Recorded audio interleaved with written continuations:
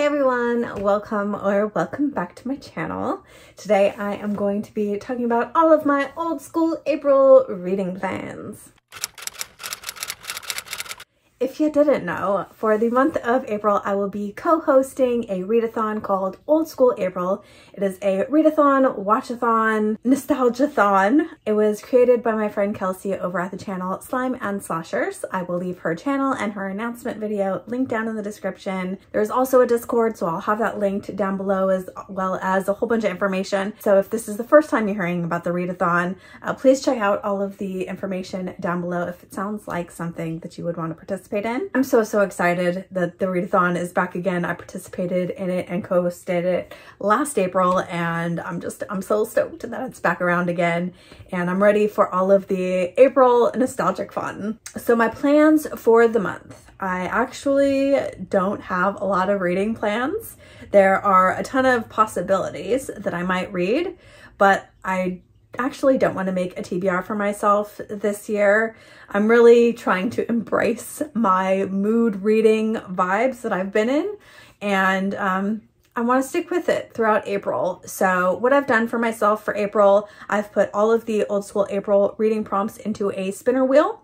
And as I'm vlogging throughout the month, which I plan on doing, I did it last April, I did weekly vlogs, plan to do the same thing this April. So as I'm reading throughout the month, participating in the activities, watching stuff, doing the Instagram prompts and all of the other things, I'll spin the wheel to pick out the book. I will base the book based on, that first prompt that I get. And then I'm confident that I'll be able to make whatever book I end up reading for said prompt work for a lot of the other prompts as well. If you're unfamiliar, the way that the prompts are working this year is we have a whole bunch of them. I think there's around 40 or so. And the goal is, at least for myself, is to make each book that I read worth multiple points by hitting multiple prompts for each book. So you can stack prompts, you can make your book work for 1 prompt, 5 prompts, 20 prompts, however many it actually works for, you can do that. And you can repeat prompts. You can do the same prompts over and over and over again and all that kind of stuff. So very easy to make one book work for multiple prompts. So I feel like using a spinner wheel and just picking my book off of 1 prompt, I should still be able to make it work for a lot of prompts. That's kind of my goal for the month. I do have some stuff in mind that I would love to get to, and I also have 2 books that are required reads. So I'm going to talk about those, and then I'll get into my pile of possibilities. So first off, The Never-Ending Story by Michael Ende. I don't know how to pronounce the last name, but I'm very excited to read this. I will be reading this for Kelsey's book club, the Midnight Book Society. This is her book club book for the month of April, and she has asked me to co-host the live discussion. So I will be doing that with her. I'm very excited to read this. I'm nervous to read this, but also very excited. I just love this story. I've never read the book, but I've watched this movie since I was a child. I saw it when I was very young. I remember this being a part of my life practically my whole life. So it's kind of intimidating to, after all of these years, finally be reading the book, but I'm hopeful. I'm gonna love it. And I got the super cool edition that has all of these movie stills on the cover, and it has it on the back as well. None on the inside, which is kind of a bummer, but it does still have pictures at the chapter titles. Of course, right now I can't find one. So that's cool. But I'm very excited to read this with the book club and chat with Kelsey and all of you guys who end up reading along with us about it. I don't know when the live discussion is going to be, if it's going to be in April or if she's going to push it to May, but I will be reading this for sure in April because I want the points, because this book will work for a ton of the prompts. If I've calculated everything correctly and if I've guessed right with which prompts that this will work for. Of course, I haven't read the book before, and I imagine the book is going to be a bit different than the movie, but hopefully they're close enough to where it still works for all of those prompts. And the points are going to be self-specific, what edition you read and that kind of stuff, whether they're going to actually work for you. But I've calculated 20 prompts for myself for this edition. and that's awesome. So worth a whole ton of points, and that just makes it all the better to be reading this in April. And then my book club, the Dark Hearts Book Club, our book club book this month, also fits in with the Old School April theme. It is a 90s horror novel by the author Kathy Koja. It is called Skin. I have read the cipher from Kathy Koja. I read it last year for something completely different, but I absolutely loved it. It was one of my favorite books of the year. So wild and dark and wonderful. And I'm so excited to read more from this author. From what I remember of the synopsis, it's about two women who are both artists. One's a sculptor, one's a painter. They come together to make this like unhinged, wild sort of art. And I'm very excited. I am anticipating it's going to be very dark and twisted and awesome. So very, very much looking forward to that. And if you would like to read with me and my book club for that, I will have our Discord linked down in the description. That's where we predominantly read and chat about the book. And I have tallied the points for that one as well. Not as much as this one, but still in between around 10 to 12 points, depending on your edition and if it works for the prompts that I think it's going to work for. Again, I haven't read it before, so maybe I'm totally off, but I feel like just from the synopsis, I feel like it's going to work for that amount of points. So 10 to 12, give or take some.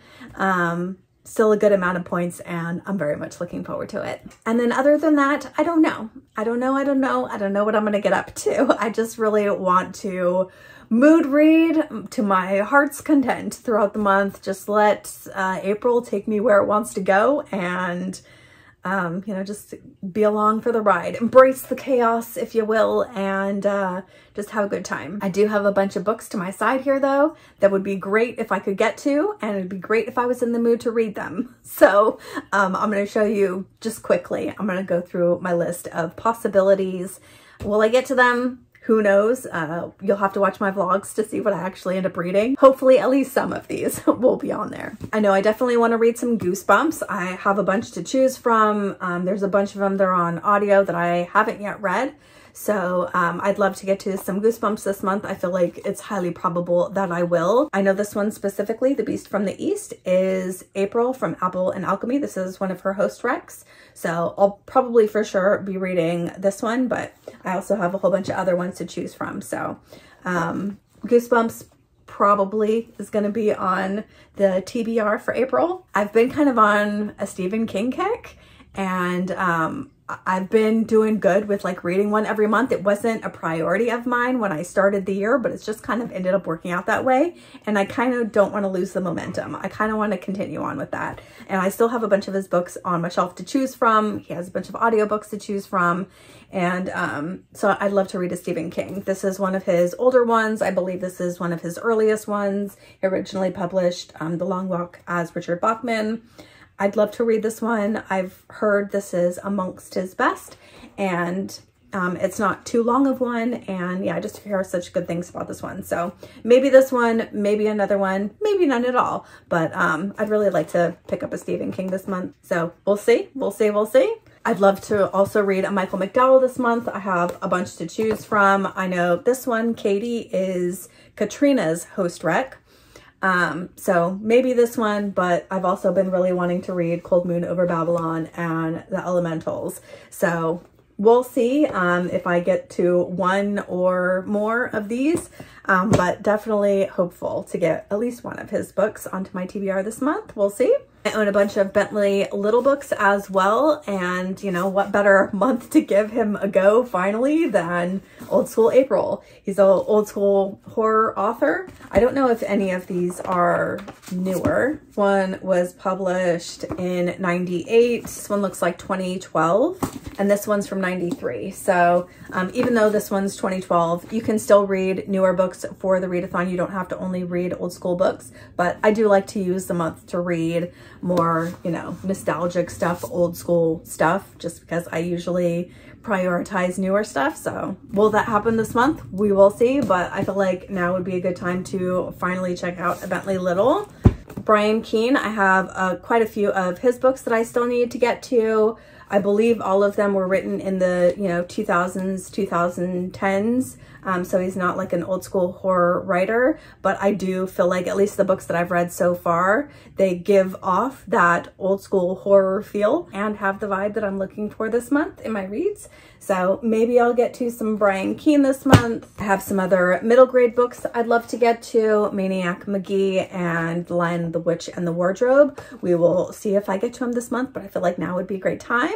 Some newer books with nostalgic vibes, Autumn Crow High and Mina and the Undead. I meant to read this one last Old School April and didn't end up getting to it. I would love to get to it this year. It has like that like old school Buffy vibes, which I love.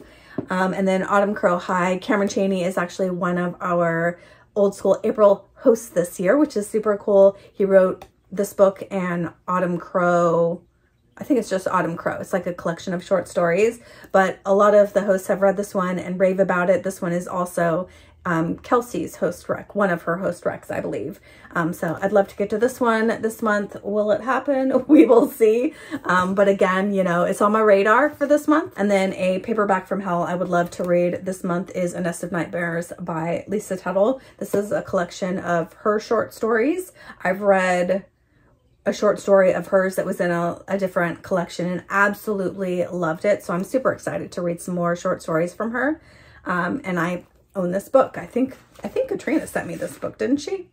No, Andrew sent me this book. Thank you, Andrew. Yeah, I haven't read this yet and I would love to. So maybe I'll get to this one as well. We will see. We will see. So that's a huge stack of possibilities. I also would really love to read a Philip Fracassi this month. I have read one, like a shorter novella of his, but I hear so much praise about his full-length novels. I hear that his writing style really gives a lot of like 80s King vibes, which I think would be perfect for the kind of vibes that I'm looking for this month. So I would love to pick up a Philip Fracassi. I know A Child Alone with Strangers is one of Christine's host recs, so maybe that one. I know it's very, very long, but there is an audiobook for it now. There wasn't when it originally published, but there is now. It came out a couple months ago, so that makes it a lot easier. I think at the top of my list would probably be Gothic though, but we'll see. I hope maybe I can get to one of his books. Also, Mr. Magic by Kirsten White. I know the cover gives definite like nostalgic vibes. I don't really remember what the story is about. I think it's about a TV show, a kids TV show. I don't know, but I really want to read this. It's been on my radar since it first came out, or before it came out. I really loved Hyde from this author, so I'm really excited to read more from her, and hoping to be able to get to this one soon. I wanted to get to it practically all of last year and I didn't, so maybe I can finally squeeze it in. And that's kind of my plans for April. Hopefully I can get to some of these books. Maybe I will, maybe I won't. I haven't calculated how many points each book will get because I don't even know if I'm actually going to read them, and I didn't want to sit here and waste a ton of time. But just from like looking at these books, I know all of these will work for at least a handful, if not more. I mean, the book club books alone are in the double digits, so I feel like a lot of these are gonna be in the double digits too. The way that the prompts are set up, they're very broad, so I feel like a lot of them will work for a lot of different books, whether they're nostalgic or brand new or whatever. So I'm not too stressed about it. If I'm like moving my way throughout the month and I'm finding that like mood reading with just the spinner wheel is a problem, then I'll probably switch it up and maybe have to be more strategic. But I feel like going into the month, just like allowing the spinner wheel to, you know, let fate decide what I choose, I feel like it'll be okay. I feel like it will be okay. I'm not going to do my tarot game this month in the spirit of mood reading and just, you know, letting chaos reign and whatever happens, happens. I do kind of feel like picking like one card though. I wasn't going to, but now that I'm like here filming a video, I kind of feel like picking one card and picking one book. Should I do that? Yeah, I'm gonna do that. Let me grab a deck and I'll pick one card. Okay, so I'm gonna use the Mystical Medleys deck. I was planning on using this deck for my own purposes this month anyway, because it's based on vintage cartoons. So I feel like it has those vintage vibes. So let's give it a go. I have already used this deck once before, but I don't think I've used it since. So let me give it a shuffle real quick.